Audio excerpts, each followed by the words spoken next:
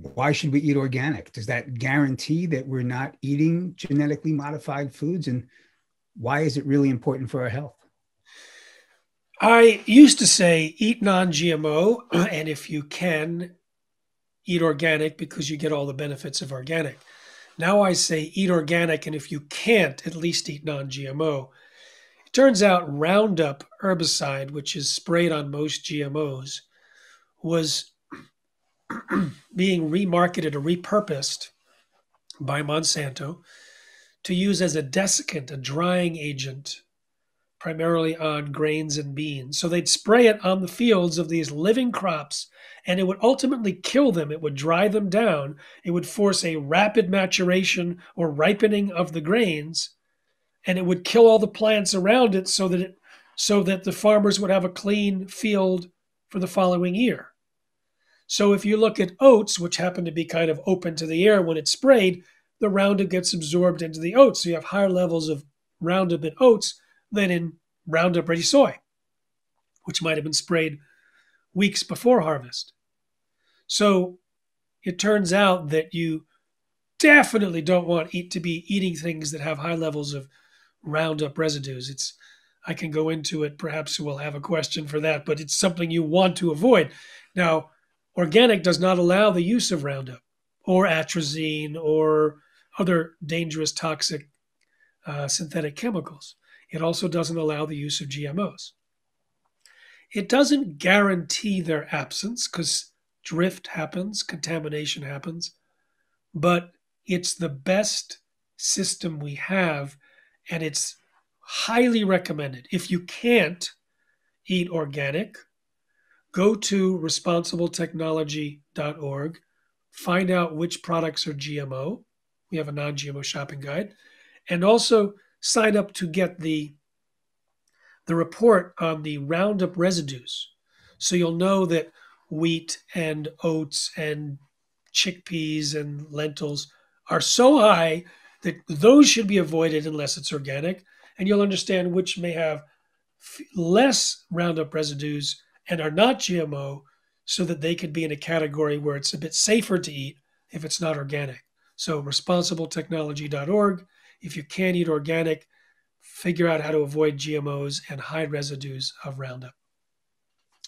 And so you mentioned we might have another question about Roundup, and we do. And if you can, tell us a little bit more about what it is, how it affects us, why it's in the news, why there are lawsuits about it, why you've said it's one of the most serious health issues that's driving up disease rates.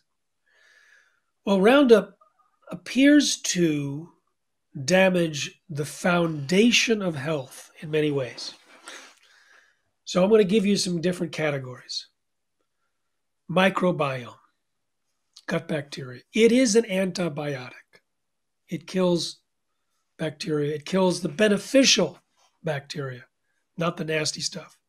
A recent study found that one of the ways that it kills bacteria is by blocking a particular pathway that's needed, the shikimate pathway.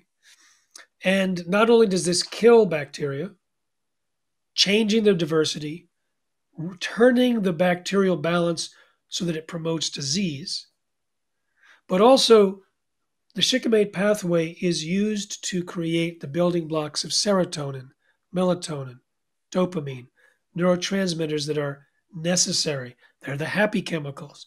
They help block anxiety and insomnia and pain and Parkinson's and other things. So in just the way it works with the microbiome, it can promote most diseases. It also grabs onto minerals, making them unavailable. Mineral deficiency can lead to hundreds of diseases, according to some, and minerals are needed in order for certain biochemical pathways to actually function.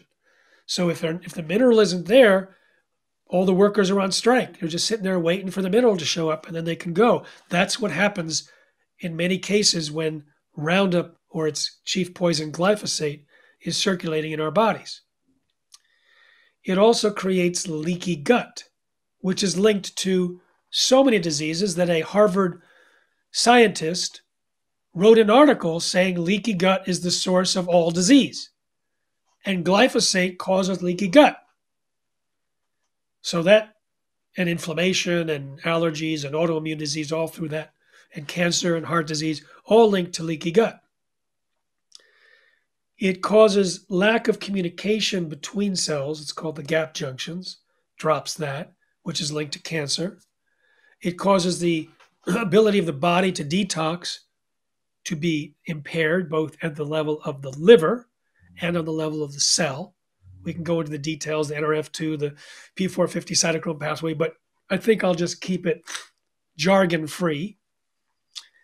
It can damage the DNA, which also can lead to cancer. It was described as a probable human cancer carcinogen, class 2A carcinogen, by the World Health Organization's cancer body. It damages the mitochondria. The mitochondrial health is based on longevity. It's the basis, for, according to some, for longevity, to be cancer-free, for energy, to fight brain fog, and so many other things, because the mitochondria are the energy centers. There's some cells that have as many as 5,000 mitochondria in them because they need to be active, and it destroys the mitochondria, according to, you can see it in microscopes, told to me by Zach Bush, because he's seen it and his team has demonstrated it. Breaks the structure of the cell down, the actin.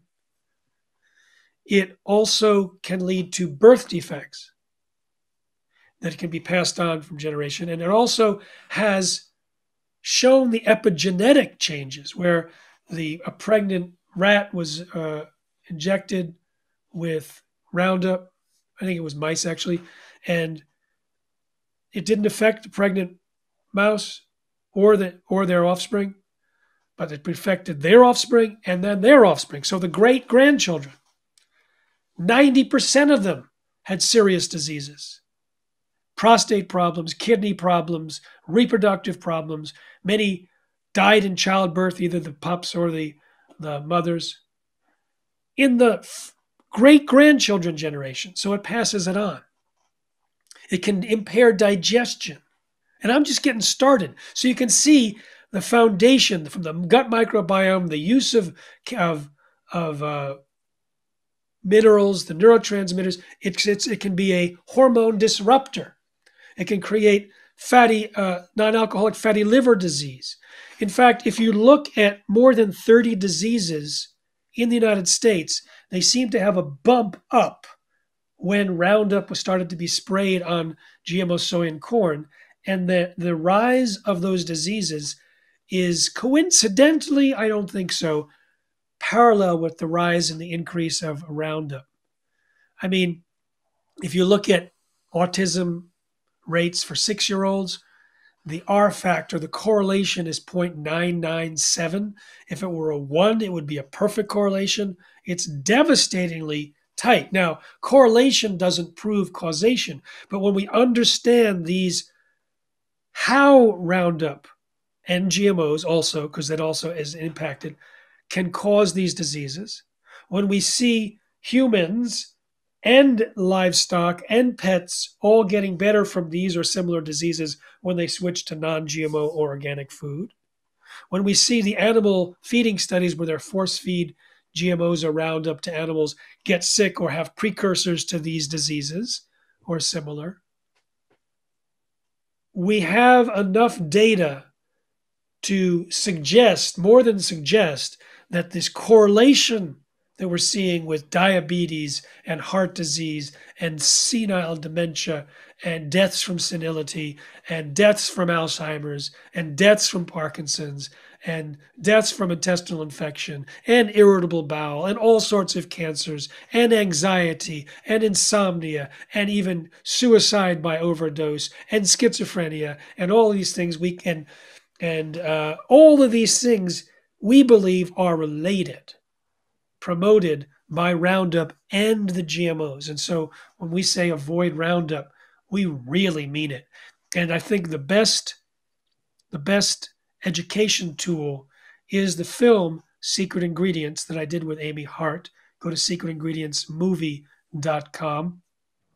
And this is what people can do can use to convince their relatives. People came up to me and said, I was able to finally convince my wife or my husband or my daughter or my parents because I showed them your film. They didn't want to hear it from me after so many years, but when I showed them the film, they became more vigilant than me. So this is the tool to use to convince those. And you can go and watch it with them if you can do that, or just send them, buy them a rental or send them a link, something like that.